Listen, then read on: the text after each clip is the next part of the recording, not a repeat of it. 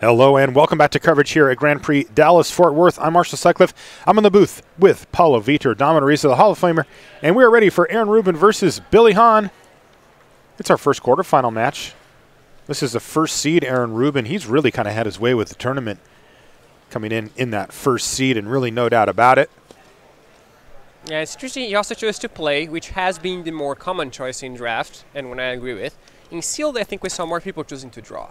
We did, definitely more than we did here in booster draft. No doubt about that.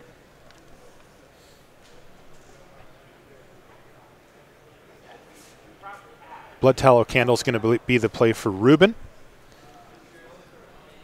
Yeah, sometimes you want to save that for historic triggers. He doesn't have a lot of historic triggers other than, I believe he has 2 Cabal Paladins, and that is it. That's right. So you could still consider saving it, but if you're planning on curving, playing a 4-drop and then a 5-drop, then, and then, a 6-drop or something, then you might not be able to. This is actually a critical juncture in the game, because if Aaron Rubin has that Syncopate that we mentioned a minute ago, he's really going to want to use it after having looked at the deck list.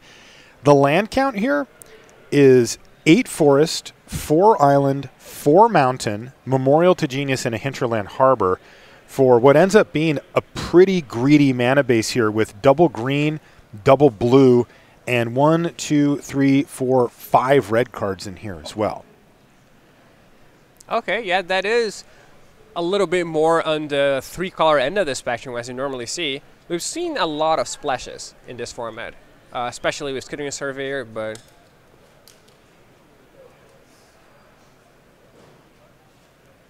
Academy Drake's the play now for Aaron Rubin, though it does seem that he's missed his land drop for the turn. Yeah, he is. Uh-oh. Yeah, when one player's accelerating and the other one's missing land drops, this could get out of hand quickly. It's a Mammoth Spider now for Billy. Yeah, last time we saw that, we saw Man Ass playing a 1/3 creature and his opponent kicking Joseph as the turn after that. So I can confirm that accelerating will beat not playing any lands. That's right, yeah, and so can Matt for that matter. Land drop number 4, though, for Rubin does hit, though he hasn't actually played anything.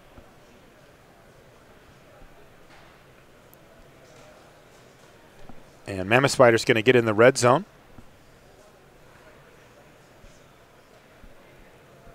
That's going to put Aaron Rubin down to 17 life, but this is what I'm really curious about, what the follow-up play is for Billy. It looks like he's got a nice one, Cloud Reader Sphinx.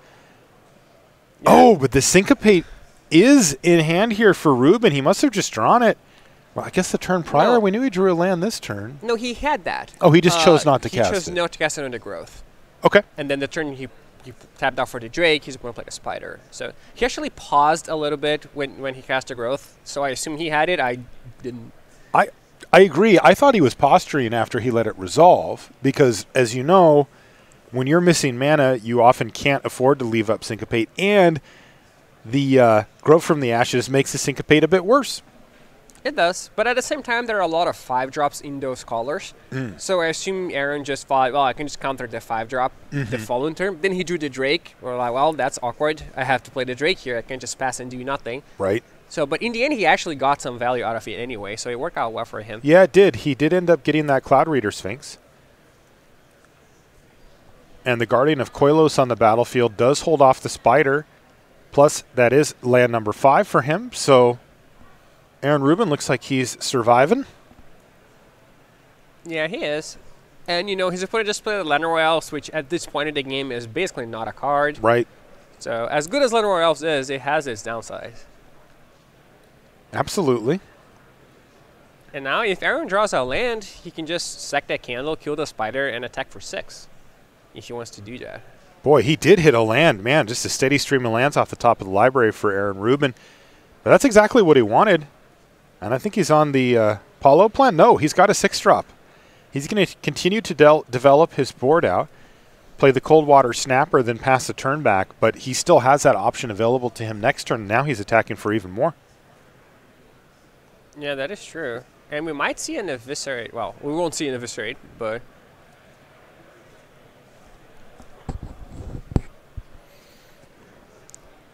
Yeah, we could have seen, if there wasn't for the Academy Drake, we would probably have seen an Eviscerate on the Guardian of Koilos, because you just can't afford to take this much damage if Aaron does decide to use the candle. But given that he has a creature to play, I believe that's fine. Academy Drake offering to trade off I think for the Guardian or block the Drake. I think I still like killing the spider if you're killing one of the creatures. Mm-hmm. Yeah, that's what Aaron goes for, because then the Snapper can attack and the Guardian can attack. That's right. Now, one option that Billy does have is a double block on the Snapper, and he is going to go for it here. We're going to see fungal infection. I was thinking that myself, but looks like no. So it is going to be just a trade for the Drake. And honestly, Billy's probably going to breathe a little bit of a sigh of relief at being able to complete that transaction. Yeah. Those snappers can be really annoying. They can. They really can. But I think in this spot, I don't think Aaron has fungal infection in his deck. And Billy should know that. I think they get decklist in round 1 already. Maybe they don't get them round 1, though. Pools. Pools, yes. They did review pools, yes. Okay. Mm-hmm. Yeah, so he knows it's a safe block. I see in Bolus's clutches in hand, I believe, for Aaron Rubin. Yeah, that's pretty good. I would just cast that. I like that advice. That's why you're a Hall of Famer. Yeah, I try. You've identified that it's A, good, and that he should cast it. Well, a lot of the time you think my opponent might have a bomb that I wait. Yeah, I should wait, which is, is what he's thinking now. Mm-hmm. He's playing very conservatively here. Mm-hmm. But I think when you're stealing a 4/4, attacking for 6, your opponent will be down to 8. Or if they can chump block the elf, they'll be down to 12. But you're going to have 2 flyers, one of which is bigger than any flyer your opponent will likely play. Mm-hmm. But we don't know Billy's deck, and Aaron does. So what if you know they have a Zahid Gene of the Lamp, for example? Then you might want to save your Embolus Clutches because that's the only answer you have in your deck. Right. No, that is a good thing to consider for the long term. How much do you factor in what Billy's done over the last few turns, kicking 2 Academy Drakes? I mean, I assume that's the best he can do. Mm-hmm. So if he has a better card in hand, he's not... he would have played it. So it's either a card he can't cast or he doesn't have it. Look at this. Best of both worlds, Paulo. Yeah. He attacks, offers to trade, gets in for 4, and then steals it. Yeah, but I think he wouldn't want to trade. It wasn't actually the best of both worlds because he could have attacked with the Drake as well had his tolling in pre-combat. So he just missed 2 damage. Yeah, I meant it tongue-in-cheek. It was more like one or the other, right? You either steal it and attack with both, or you don't steal it and only attack with one. I believe so. It is actually the worst of both worlds because you use your Impulse Switches and you didn't get the 2 damage in. Right. Now let's see if Billy has an answer. I think he has Eviscerate at the ready. Yeah, he does. I mean, now it's a question of whether he has a lot of bounce in his deck or not. Because if he has bounce, he wants to kill the Guardian and have the ability to bounce the Drake back to his own hand. If he doesn't have bounce, then he kills the Drake because that flies. So it seems like he does not have a lot of bounce or is not planning on having a lot of bounce in the near future.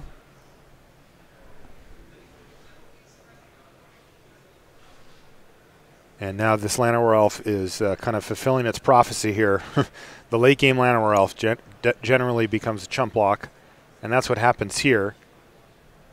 And Aaron Rubin, while not a particularly strong follow-up with the Cabal Evangel, it actually looks pretty good here, as it represents a lethal attack if Billy's just completely out of gas. I believe he has a spell in hand. I just can't identify what it is. Is it another Drake? I think it looked like Embolus Clutches, but it's probably not that. It might just be another Drake. There it is. Is that Broken Bonds in his hand also? Wow. Oh, it is. And that is also the type of card that will lead you to killing the Guardian and not the Drake with the Eviscerate. Because you can just destroy the Embolus Clutches and get your Drake back. Wow. So, yeah, if that card is in my deck, and I'm not dying to the flyer immediately, I might lean towards killing the Guardian there. Just to give yourself that out of having the Drake back on your side. Yeah, some people are talking about, oh, Drake is legendary when you steal it with Embolus Clutches. It is legendary, but the way the rules work is that both permanents have to be legendary for you to be forced to sacrifice one. So if you have 2 Drakes, one is legendary and one isn't, that's okay. You don't have to sack anything, which was the case here for Aaron.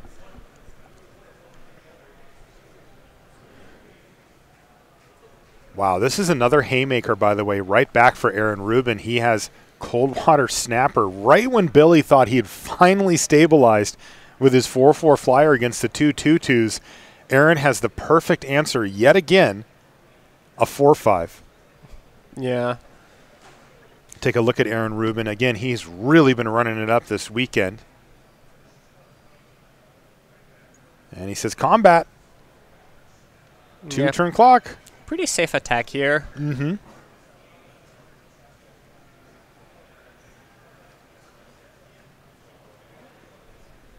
That's going to knock half of Billy's remaining life total away.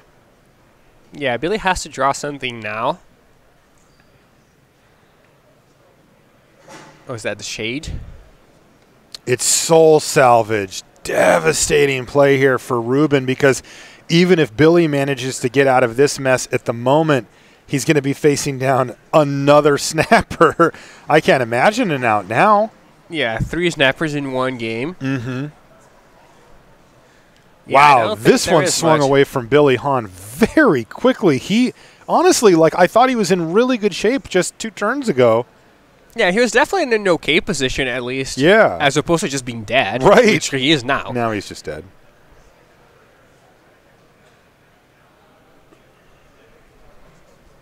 Geez, soul salvage. And remember, this is the game where Aaron Rubin stumbled on mana early and then just started picking up land after land after land, and Billy Hahn's just going to pick up his permanents, because that is Aaron Rubin. Yeah, I feel like game number 1. Both players drew a lot of lands in the late game, except one of them started with 2 and one started with 5. So they both kind of ended up blue with flooded, but Billy was even more flooded. Man, the 4-4 flying drakes from Billy Hahn just didn't match up well against the 4-5 snappers from Aaron Rubin, and boy, did he have a bunch of them. Looks like some pretty extensive sideboarding going on here, though, for Billy. He's already got 2 cards pulled out and is still looking through the sideboard on top of it. Yeah, I mean, that is smart from Billy. If he has cards like Pardic Wanderer or Primordial Worm, he might want to bring them in because they match up well against the snappers. And obviously, he can't kill the snappers or hexproof, so if he has access to 5/5s or bigger, then they're probably good in this matchup. And Aaron does not have a lot of removal exactly, so if you just play like a Primordial Worm, that might be enough. That might just stall out the game. Yeah, that might stop the ground forever, and we know Billy has at least 3 Drakes, because we've seen basically a Drake every turn of the game. Yeah, that was an interesting one. Both players actually ended up drawing a lot of lands for the game, but Billy was kind of punished for it because he just didn't have a whole lot to spend it on in the late part, where Aaron Rubin did manage to just top deck and draw a bunch of good action. Soul Salvage was really a backbreaker there. Yeah, and it's, cards like Embolus's Clutches are just very swingy in a matchup like this because they dealt with both a 4/4 flyer and an Eviscerate. So if you're drawing, if you're just exchanging resources, a card like Embolus's Clutches would just dominate everything. Right. I mean, those 2 cards that you just mentioned are really good, right? 4/4 flyer and a premium removal spell. It's like, it'd be hard to come back from that, and of course it was. Players are once again consulting the pool from their opponent, seeing, hey, I wonder if there's anything that you might want to bring in, some Pierce the Skies or something along those lines. Yeah, if I'm Aaron, then I'm going to look at how much removal my opponent has, and I might take out my most Final Offering, because he only has 3 legendary creatures. Well, 2 in Embolus's Clutches. So if you assume your opponent is actively going to be gunning for those, which they will be because they know your list, then if they have a lot of removal, you could consider siding them out.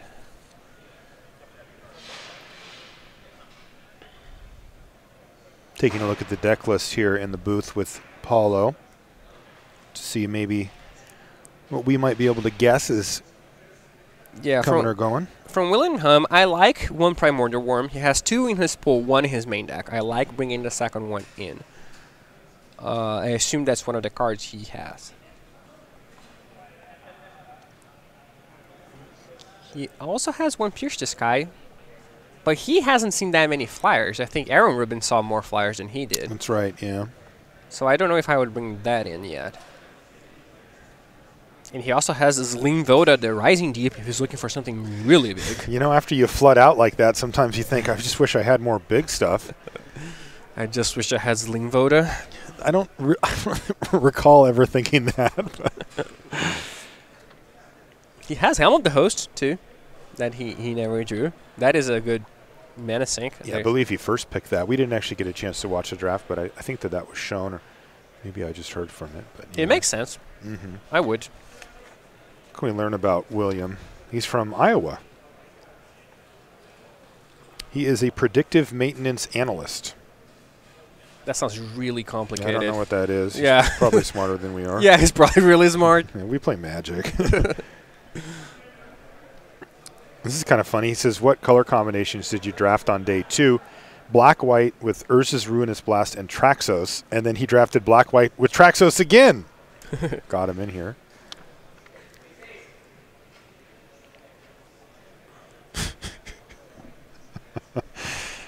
He says the most exciting play he's made in Dominaria Limited is Yargle picking up on Sarah's wings. That is pretty exciting. It is very exciting. He said it would be a lifelong dream accomplished if he can manage to win this thing, and it would be one more win for Iowa, which of course is where he's from. Very cool. Yeah, I know, Aaron Rubin, I really just wanted to qualify for the PT, but it would be a fantastic accomplishment. So done. Book it, Aaron. We'll see you there, buddy. Now all you got to do is just win a couple of more matches, and you could qualify for the PT, get a trophy, get 10K, and some pro points. Lattimore Scout here on turn 2 from Billy Hahn, though. Is it going to get activated or attacking? I've never seen that card get activated. It never gets activated, ever. Unless people have Tatiova. That is the one scenario where it just gets activated every turn. But, I mean, why wouldn't it be sweet here to, like, tap it, put a land into play, put a Baloth Gorger or something, and be like, oh, we would, but it's out? literally never happened. It's just impossible. Yeah.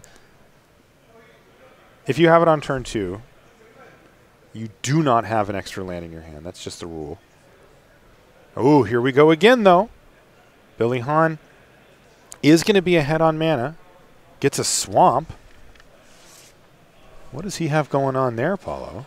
Has one Eviscerate. I believe that is his only black. That's the one. We saw that in game 1. Yeah. He has a Rona, Disciple of Gix, in his sideboard. He's not even playing that. Yeah, so Eviscerate is his only black. So Ruben's playing his, but that's to try to turn on Yawgmoth's Vile Offering, which is, well, it's a little sketchy. Is this go to discard? Oh, yeah. Oh, no. Ruben's missing land drops again? It worked out well for him last time, but yeah, he's missing some more this time. Does he have the Syncopate? No, he doesn't, and this is really bad news for Aaron Rubin. If he doesn't hit a land drop here, this one could be over before we know it, and he's discarding again. Billy Hahn says, I drew too many lands last time. This time, you're not going to draw enough, and he's got to capitalize on it. And there it is, Primordial Worm. Yeah, you called it. There's the first one. That's it, Primordial Worm number 1, right. And that's it. Game's over. Wow, Billy Hahn immediately strikes back. So I was right. Primordial Worm. You were 100% correct. A great read. And Billy says, that's how I drew it up. You miss lands, I accelerate, and the game ends immediately. So Aaron Rubin is going to have to collect himself again. Not much of a game there, not really much to think about. He kept a 2-lander and didn't get there.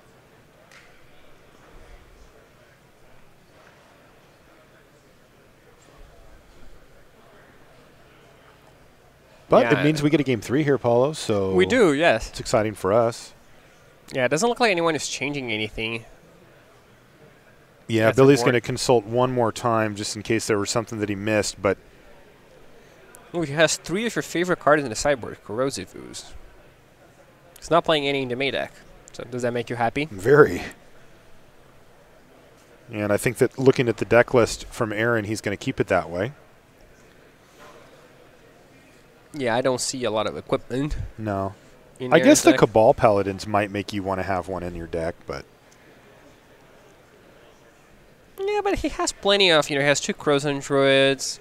He has access to a Lenore Envoy if he wants. Got some updates from our other matches here as well. Kudva versus Rosas is 1-1, so they're going to game number 3. Brown won his match 2-0 over Andrew Ellenbogen. And the Stanky Craddock match is at 1-1 going to game 3 as well. So, 1 match down, but the rest of them are all going to game 3. All right, let's hit our land drops here, gentlemen. Not too many of them, but Love to see a game. I don't see a lot of lands for Billy. Don't say that.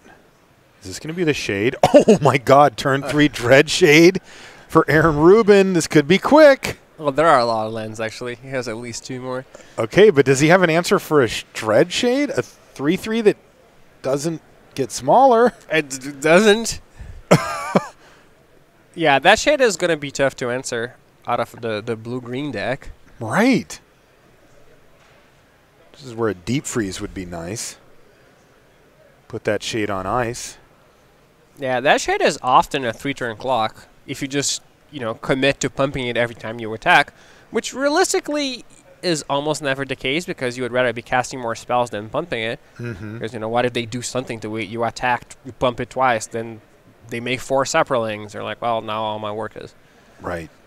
Oh, I remember with my least favorite play of the format, Mill U. Target you with Homeward Explorer. I don't like it either. Remember, what was one of the key cards in game number 1? Soul Salvage, right? Yeah, he Target has that yourself. in his deck. Yes. Yeah. Also, I believe he milled 1 card too little. Unless it is 4. No, it's 4. Yeah, but how many did he mill? He only milled 3. No, okay. I'm saying you're right. Oh, okay. Yeah. Yeah, we should make sure that they get that last card. It is 4 in this case. Yeah, there's so many reasons to mill yourself. Memorial to Folly, Soul Salvage, Gito Chronicler, and your opponent could have that. They could have, Multani, cards like that. Obviously, Yeah, Billy needs to mill 1 more card from the top of his library. Aaron cast the Homeward Explorer targeting Billy, but they didn't fully resolve the effect as it's supposed to mill the top 4 instead of just the top 3. And, Willian has a Soul Salvage in his pool, and he's splashing black. So he's not playing it, but Aaron doesn't know that. Aaron doesn't have deck lists. He only has pools. So it's really dangerous to just target Billy with that effect. And it's really for no reason, because he doesn't, unless you get decked, it doesn't matter. The probabilities are all the same. Right. So what happened, by the way, is Krosan Druid hit the battlefield last turn for Billy. Now it's his turn. Pretty sure he's drawn his card for the turn as well, but they still need to figure out what to do about resolving the rest of this. It may just be mill the next card. I mean, it shouldn't matter. Probabilistically speaking, it's the exact same thing. But yeah, sometimes people get hung up on which card it actually was and that kind of thing, which I don't think they're going to be able to save that as the card, if he has drawn it, is already just in his hand and indistinguishable. Yeah, we also don't know what was said. Like, maybe Aaron just said target you, or maybe he said mill 3, and then those are probably 2 different resolutions. Oh, also, for the milling thing, both players have Rona in their pool. That's another card that wants you to put cards in your own graveyard. So yeah, it's funny because these are incremental advantages / disadvantages, but that could absolutely affect the outcome of this game. And yeah, at this point, I kind of hope it doesn't. I kind of hope it does. You want the justice factor? I do like justice. Yeah. No, I feel you. Well, maybe I don't want it to matter, but I want him to draw Rona the very next turn and be like, oh. It'd be like an enlightening moment. And then never again. Never again, yes. And, that could decide a game or it could not decide a game. I don't care about that. Yeah, but yeah. Would it be more justice if Billy played Rona and got to pick something up? That would also be an moment. And then Aaron played his own Rona and looked at his empty graveyard. And just said go. Okay, I figured it out. I'm supposed to mill myself. And then drew the Soul Salvage and then Yagmoth's Vile Offering. And so I guess with Vile Offering, you could actually steal one of their creatures. So if they have a lot of great cards, maybe you mill them for that. Chad is wondering if we can use instant replay or some such to assist in a ruling, but we can't actually do that here at the Grand Prix level. That's the kind of thing that you need to put some infrastructure in place on, both technically speaking, like the technology needs to be there to be able to pull that up in a quick fashion, but also it has to work within the system that the judges use themselves. We do have something set up at the Pro Tour level where the judges do have access to a replay and the chat stream, and they can consult that if needed. But at the Grand Prix level, we do not. That is a it actually takes a lot. It's more than you'd think. It's not just hitting rewind on some random file. And so no, that is not an option here. The judges are going to have to just use it themselves. So assuming that Billy drew a card, I didn't see what it was, which one it was. And once it's in his hand, it's not like Billy can say, well, it was this one, I promise. And then, mill his worst card. That's not going to work. So the real question is just, do you finish resolving it by milling one more card? Or do you say, well, I'm sorry, but it didn't happen the way it was supposed to, and we just have to stick with it. So we'll find out shortly here. Yeah, whatever the resolution is, I'm going to say it's highly unlikely to matter to the actual outcome of the game. Like, either you mill one extra card or you don't, and, it's probably not going to do anything. But they still have to sort it out.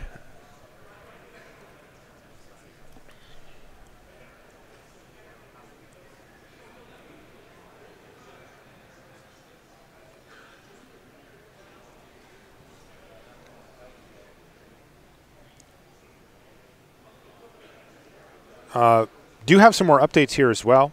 Kudva has won his match 2-1 against Rosas, so he's going to go ahead and move on. And Will Craddock has also won over Stanky.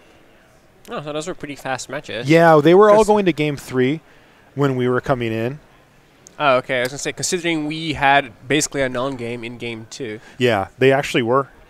So the resolution is that you just don't do anything. You mill those 3 and they just decided they couldn't finish it beats. properly. Yep, good beats, exactly. So divination for Billy Hahn, though. He's got way too many cards in hand, perhaps just needing to hit a land drop there. No, he had a land already. I don't think... he definitely had one. He had nothing to do with it, yeah. Is he down to 7 now? Okay. I thought he would be at 8 for some reason. So that works out fine for him anyway. Plays divination, plays a land, passes the turn back. But what's not fine is that divination did not help him set up for blocking or dealing with this Dreadshade. Yeah, or the home raid, even. Yeah, actually, the other 3/3. Yeah, the one that costs more and does less.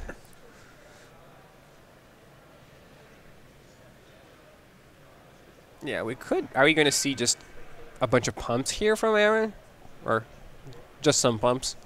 Looks like 2 is what he settled on, wanting to use the rest of his mana for the turn. Still, that's a lot of damage, and Billy Hahn is really under pressure at this point. There's a divest out of the sideboard for Ruben. Take a look at what he's got. Well, he's got Sylvan Awakening, Cloud Reader, Sphinx. What else can he actually take? Just the Sphinx? Well, I think that's the only card he wanted to take. I think, is that a Helm of the Host and a bunch of lands? Yes, and then there might be a Saproling Migration in there, perhaps? I think. It's either a bunch of lands and a Saproling Migration or just a bunch of lands. But at any rate, the Cloud Reader Sphinx is going bye-bye.